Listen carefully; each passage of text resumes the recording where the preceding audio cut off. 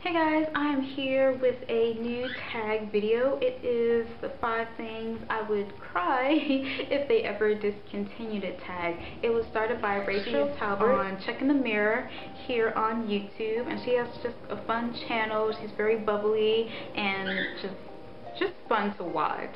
And I saw that she did this tag and I really wanted to do it myself. It was kind of hard trying to find like 5 products that I wouldn't, that I couldn't live without if they discontinued it, and I would like shed a tear. But I just found products that I use almost every day, and then I realized, oh my gosh, you know, I just asked myself what products would affect how I either do my hair or do like my makeup or whatever, or skincare, that is just like, oh.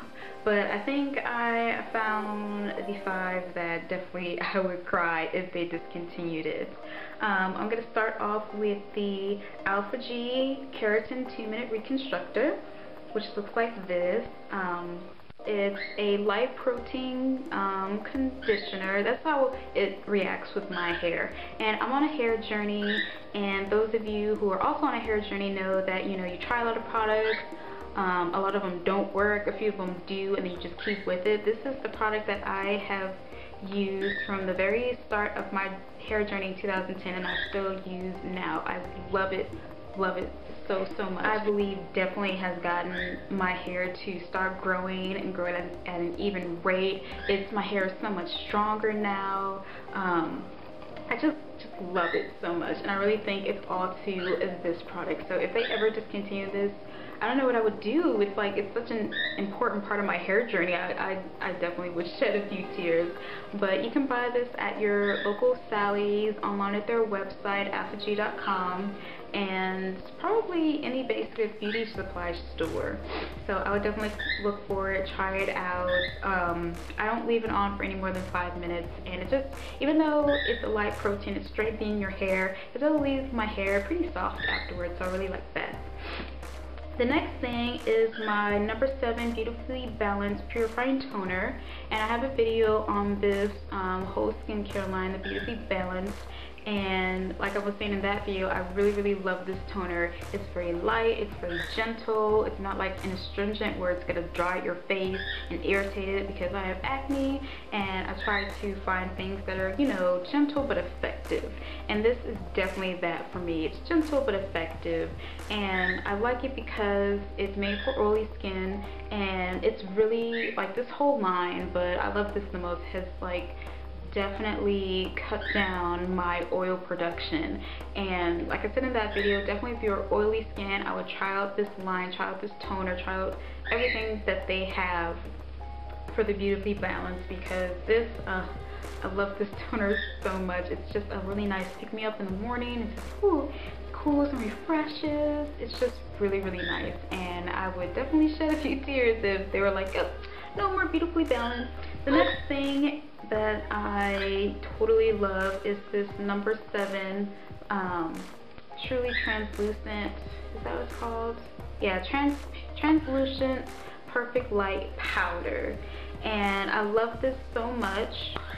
It comes with a cute little pump, and it's just a regular translucent powder. But what I really love about this powder is that, I don't know if other people have this problem, but I've tried other translucent powders and they say they're translucent, but they're not really, and they leave like a chalky kind of ashy film on your face, and it's just like, well, what's the whole point of it being translucent if I can still see it?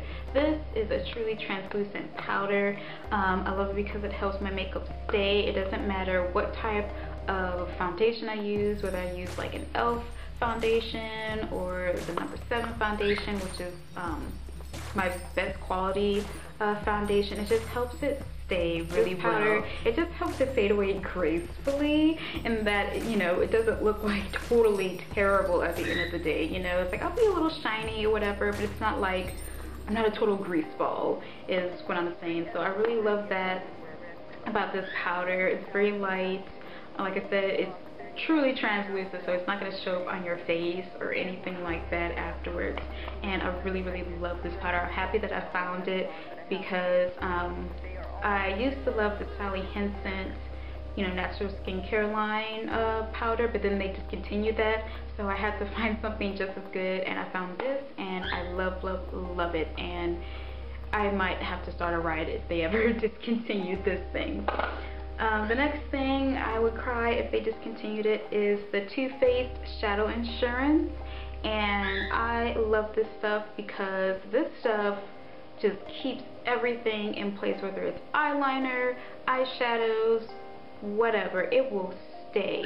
I once wore this, used this to prime my lids when I went to Tennessee for my job. That is a 14-15 hour work day, and at the end of the day my eyeshadow was still looking like amazing. All my coworkers were like, dang, you know, I can even get like my eyeliner to stay on for an hour, let alone 15 hours.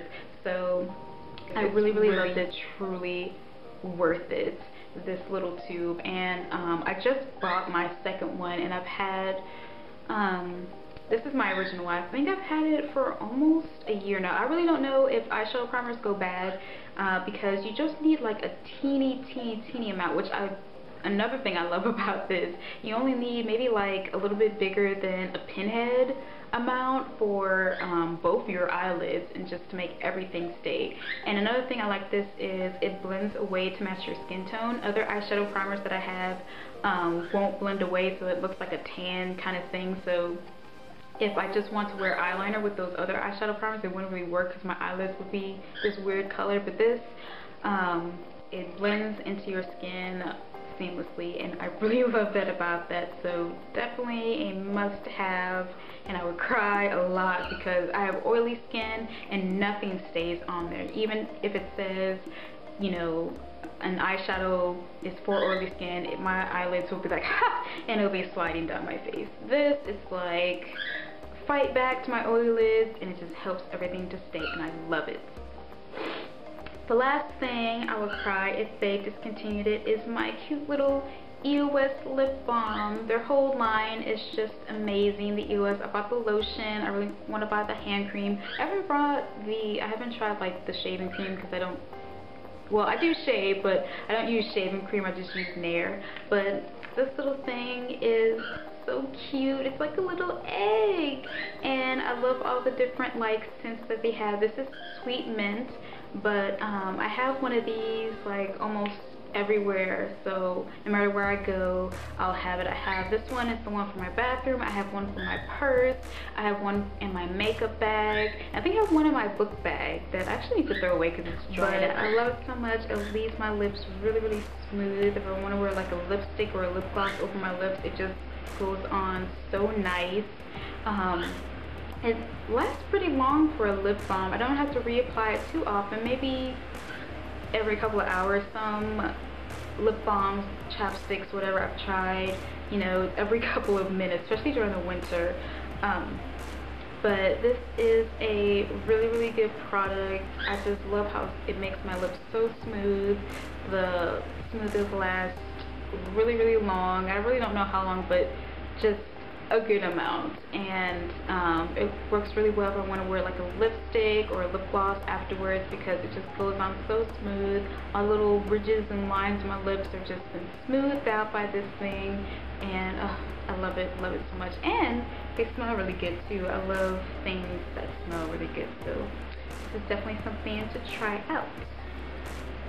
But I think that will complete my 5 things I would cry if they discontinued. I hope you guys enjoyed this tag video. If you want to film your own and leave it as a video response, so go right ahead. I'd love to see what things that you can't live without. It's always fun to see things that other people, you know, can't live without, because sometimes you might see something like, oh my gosh, I love that too, or that's what you can't live without. You know, it's just always fun and interesting to see the things that people love and really cherish, you know, in their lives and whatnot. I want to thank Rachel Talbot for starting this tag, and I hope you guys enjoyed watching it, and I'll see you all in my next video. Bye!